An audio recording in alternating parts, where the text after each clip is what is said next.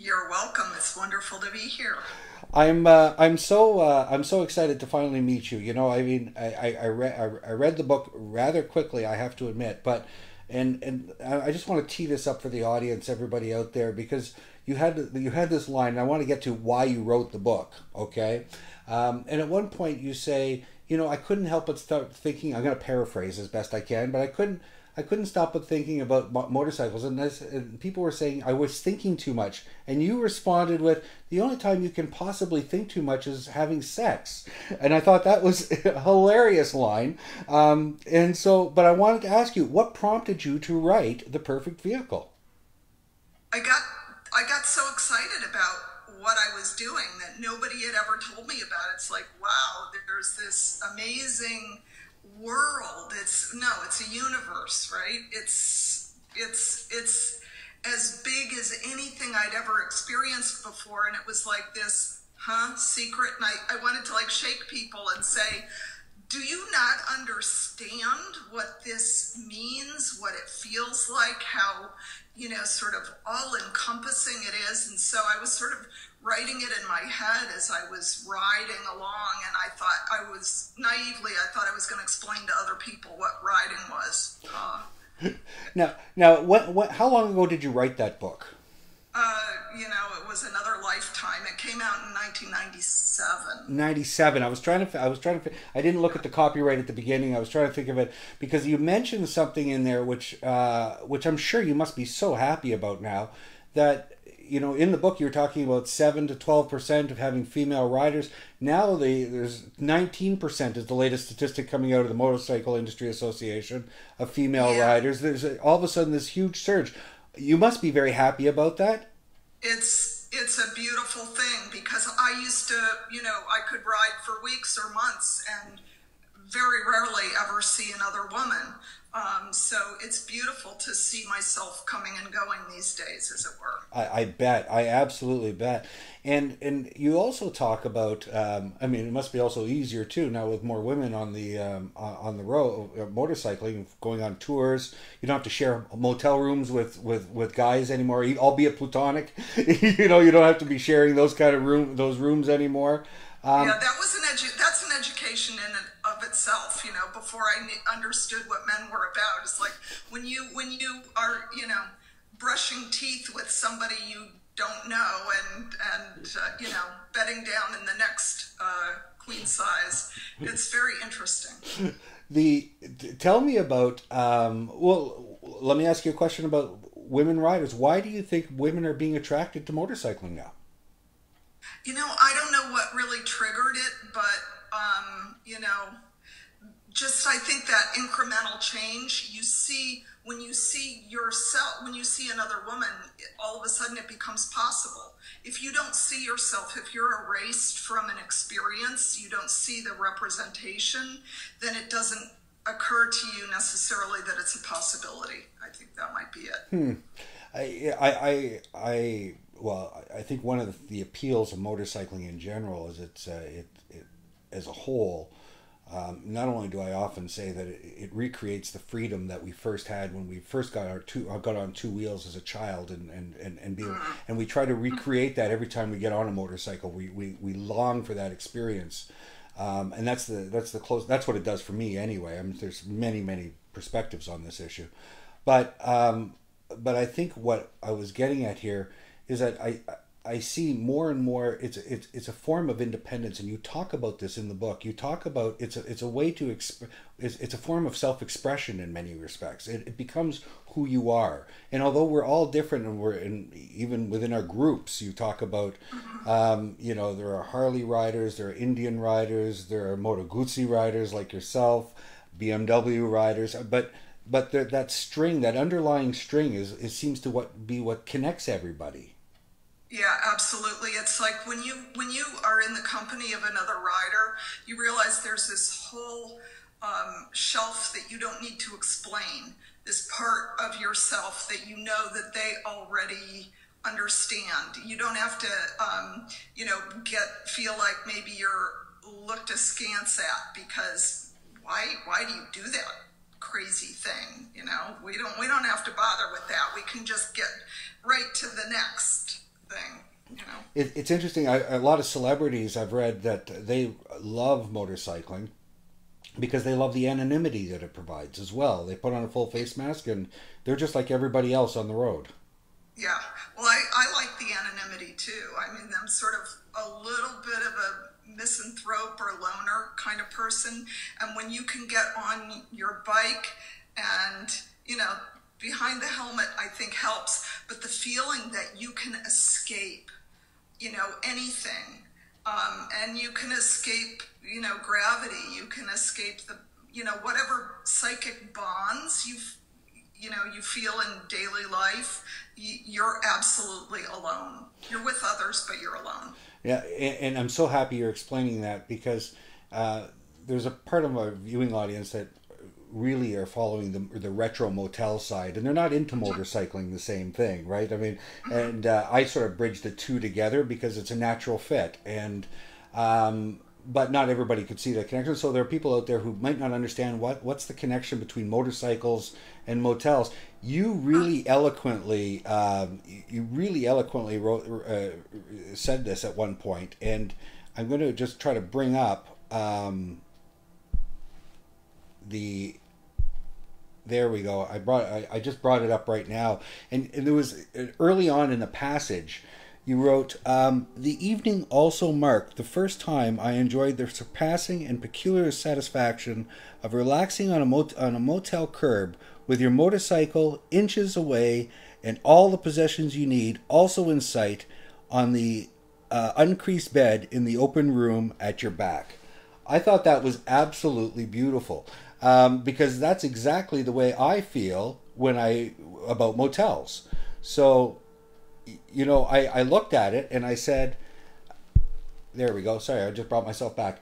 There, I said, you know, tell me about your experience about traveling and why you enjoy motels so much. You know, it's funny. I know that they were, and you go into the history of why they were built and you know what their function was in the, you know, the motoring, great flowering of the motoring age. But to me, they were really made for motorcyclists in particular. You know, it's like you could practically bring your bike into your room. And I think I've heard of some people who have done that. You know, you find yourself, there's a hurricane coming. What are you going to do? You're going to save your bike. And so it's, you know that just on the other side of that door, at your same level, is the machine that brought you there. And to me, just like, you know, a beautiful summer evening with the door open and, you know, just communicating with my bike at a distance by looking at it. I think you learn a lot about your bike just by staring at it. You find little leaks, for instance.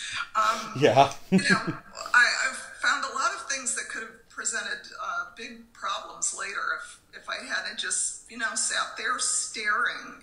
You know, it's the end of that day's ride, and it's filled with the promise of the next day's ride. You know, I mean, when you're in an anonymous chain hotel on the 4th floor, you know, you're distant from that experience. You've nailed it. And I mean, I was privileged because I got to spend 50 nights doing that exact thing last summer. And it's a strange connection when you're sitting outside in your chair, in the motel chair, your bike is parked right in front of you, and all your possessions are behind you, and it's a comfort, it's a security blanket and a comfort zone for you at the same time. Because you're complete. You feel like you are absolutely complete. You know that you're all that you have everything you need. Everything. So you've brought the portable world with you, and you're in this temporary home that also contains everything that you need. It is, like you say, the word comfort. It's beyond that. I think it's a solace. I think you're absolutely right. Now, this wasn't the only, but let's move on because I want to talk about you. You have another book that you also wrote about motorcycles. You've written 5 books now, is it? 4 or 5 books now in total? Five. And only 2 about riding. 2 about motorcycling. Let's talk about the second book about motorcycling. I haven't read it yet. That'll be on my download list next. And what's it called? And tell me a little bit how it came to be. It's called The Man Who Would Stop at Nothing, and the titular character is was an extreme long distance rider. And after I took a break of about a decade from riding, he was the person who brought me back, because in a way he knew something that I didn't know, which is that I needed it. You know, I needed to be riding. And because riding was at the center of his life, he didn't see why it shouldn't be at the center of everybody else's too. And John Ryan was an extraordinary human being and an exceptional rider in every way. He did crazy things. And when I learned about what he was doing, and that there was this whole world of extreme long distance riding, which has only gotten, you know, between The Perfect Vehicle and writing The Man Who Would Stop at Nothing, long distance riding has really exploded. I mean, it used to be just, you know, a really tiny percentage of riders, and now it's more and more, and these people they're insane, I guess, in a good way, you could say. Well, you have all those people who do the iron butts, and then there's and then there's people like me who look for adventures, in all kinds of unique adventures out there, and I think motorcycling offers that opportunity. It's a unique opportunity to be able to get around to places that you probably would not normally go. Absolutely. Do you know, by the way, what the term what the long distance rider calls you know, sleeping on your tank, catching a few? That's the Iron Butt Motel. No, I didn't know that. That's interesting. The Iron Butt Motel. I like that. Well, maybe that might be a follow-up piece at some point. Melissa, tell me. Like you said, you have 5 books, but you also write in other genres as well. Tell me about a couple about the other books that you've written as well. You know, I just sort of write about the stuff that interests me, and it usually incorporates some aspect of, you know, memoir, personal story, because that's why I get interested in what I'm interested in, whether it's the natural world, the built world, animals, that's a big part of my life. Horses were, you know, a huge part of my girlhood, like a lot of other girls. And there is a lot of confluence, by the way, between women motorcyclists and horseback riders. A lot. I think there's the same elements of freedom and control and, you know, mastery that women get from both riding horses and bikes. But at any rate, you know, I sort of write about what passion I feel for things. That's all I can say. Melissa, you're a beautiful writer, and I hope you continue writing for a very long time. I'm just going to bring back up everybody so people can see that your book again. Let me just do that for a second. So I'm going to strongly recommend that people look to Melissa's book. There is The Perfect Vehicle, excuse me. And Melissa, thank you so much for your time tonight. I really appreciate it. And I look forward to maybe catching up with you in a little bit. Maybe we can go for a ride. You're only in New York, so when all this is done, I look forward to meeting you. And you're married to a guy who rides as well, right? Yes. Yes. So I'm looking for, maybe we can all get together and go for a ride sometime. That. I look forward to it. Thank you so much for your time. Thank you. Have a good night. You too. Ladies and gentlemen, that was Melissa Holbrook Pierson, and what a great surprise. I'm so pleased. Again, her book again is The Perfect Vehicle. I strongly recommend it, and I strongly recommend you download a copy, because that's probably the easiest way right now. Or if you don't download it from on a Kindle, you can actually go to Amazon. It's available there, or her website. I am going to bring up her website. You can always go to her website directly at Melissa Holbrook.